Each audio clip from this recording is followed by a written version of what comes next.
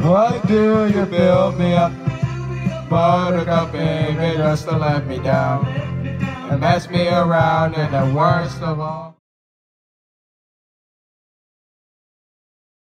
What is going on, guys? I am back with another review of a day at an amusement park, and this time I will be discussing Sunday, August 30th at Hersheypark. That is right, ladies and gentlemen. In honor of my 18th birthday coming up tomorrow, Evie and I got to go to Hersheypark this past Sunday and finally ride Candymonium. And Candymonium is so lit, you guys. And stay tuned for a full review on Candymonium coming out like tomorrow. And so anyways, let's just get into this review of the day. So the first thing, when Evie and I got to Hersheypark, we did Candymonium, and the line moved pretty quick, but it was long, and the station is so themed, you guys. Like, if you haven't already seen it, it's themed because it has all the different colors like Kisses, Reese's, and Twizzlers, and it's just so lit. And when we first got in the station, they put us in row 6, which I'm completely fine with, since that's the second to back row, so we sort of know how it's like towards the back on Candymonium. And so anyways, when we first got on, I had no idea that you were allowed to earth on it until the restraints were already closed, and EB figured out that our feet were technically, our feet are dangling, your feet are dangling on Candymonium, and so you're allowed to earth on it. And I did not think that you would be allowed to go barefoot on Candymonium, because there's like literally a floor to it, but technically your feet are dangling on it, so you're allowed to. And so anyways, that was still a good row 6 ride on Candymonium. We got in the Kisses train, and so anyways, after that row 6 ride on Candymonium, we headed to Sky Rush, which I did go earthing on because I sat in the winged seat for the very first time on Sky Rush, and we got front row on Sky Rush, too, like we did last time, and which was absolutely lit. And it was a lit ride on Sky Rush in general. And so anyways, Sky Rush is my favorite coaster at Hershey, definitely for the intensity and stuff. And so anyways, after we rode Sky Rush, we stopped at Gourmet Grill for a bite to eat, and I got tacos, and I got tacos because I was looking at the Southwest Grill side of the Gourmet Grill, and you already know what it's giving me flashbacks to when Burrito Cantina was at Dorney Park, because they had burritos and burrito bowls and all that, and I miss Burrito Cantina at Dorney Park, so I had to get some tacos. And so anyways, after that meal at Gourmet Grill, we headed to Great Bear, which I went earthing on also, and it was a really good ride back on Great Bear. I remember when we marathoned it last year, and a year later we were on it again. And so anyways, after we rode Great Bear, we were gonna ride Triple Towers, but we found that both the Hershey's and the Reese's Tower were closed. So the Hershey's Tower was a long line, and we didn't even bother waiting for it because like we wanted to make sure we got on all of the coasters that we wanted to. And so anyways, after that disappointment right there, we headed to Trailblazer, which we both have the credit on now, but it's still a good family coaster to ride, so we got on it. And so anyways, after that ride on Trailblazer, we headed to Sidewinder, and it was my first time on it since 2018, and Evie's first time on it since 2016, and it was like jerky and stuff. I remember it being the smoothest Vekoma Boomerang I've ridden, but surprisingly, it isn't, because it's jerky and stuff.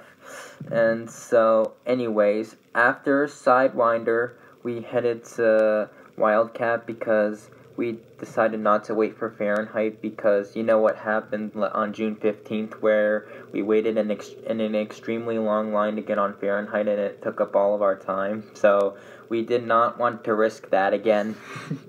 And so anyway, so we just headed for Wildcat instead. I forgot to mention, before we got on Wildcat, I took a number 12, which was really funny, while EB was taking a number 6.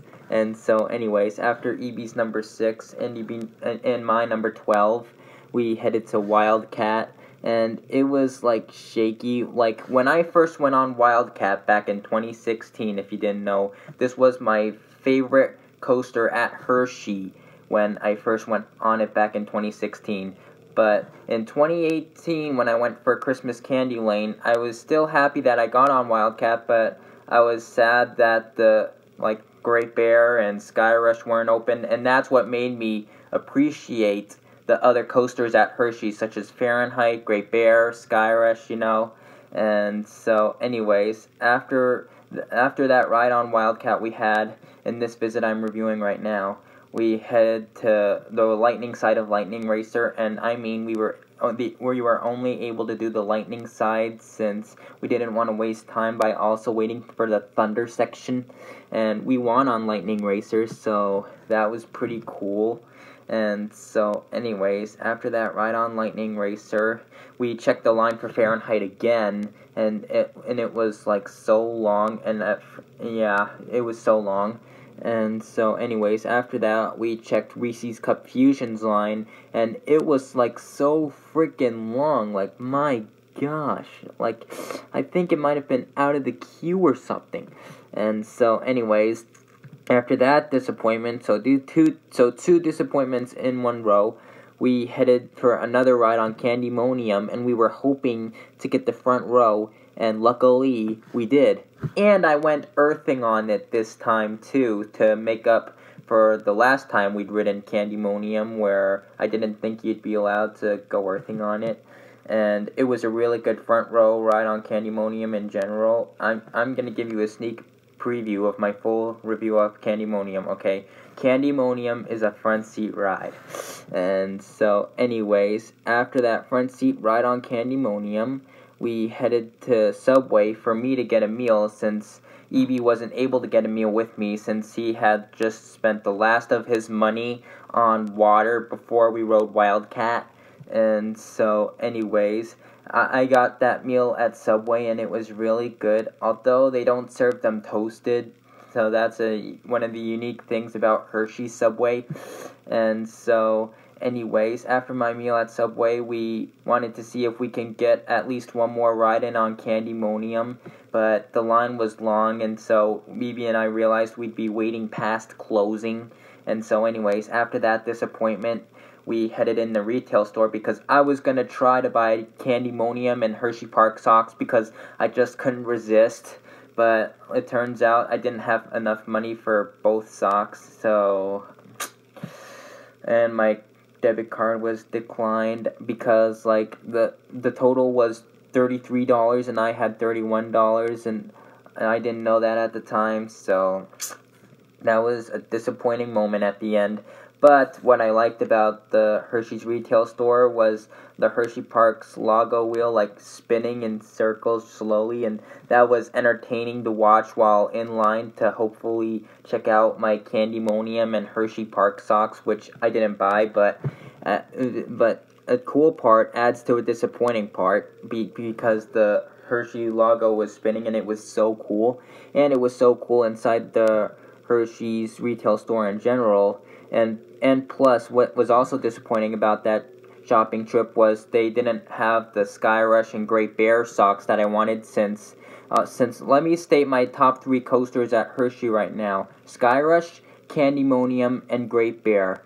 Well, they sold Candymonium socks, but they didn't sell Sky Rush and Great Bear socks that I've seen in other people's YouTube videos of Hershey's retail store.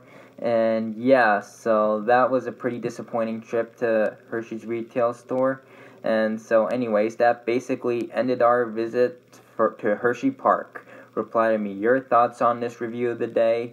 Make sure to stay tuned for more of those coming to Coaster Plus Music 19, and I will see you in the next. Funny thing I forgot to mention too, we were at Hersheypark on August 30th, 2019, and now, a year later, we were back on that same exact date. Isn't that crazy, guys?